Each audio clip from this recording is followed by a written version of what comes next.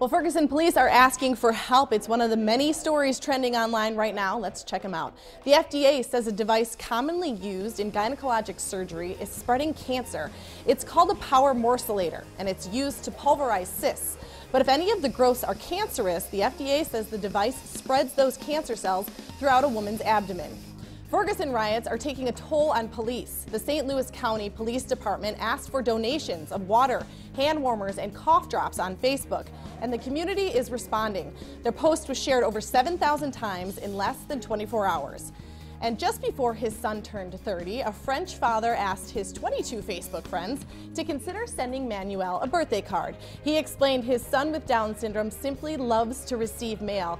And mail he did receive. The Facebook post rapidly spread, and it wasn't long before Manuel was receiving thousands of cards a day. Brad and Glenda, the post office had to assign 2 letter carriers just to send him his birthday cards, and in the end, he received 30,000. Wow, great. I love it. We always got to end with those great stories. Yes, thank you for bringing us that.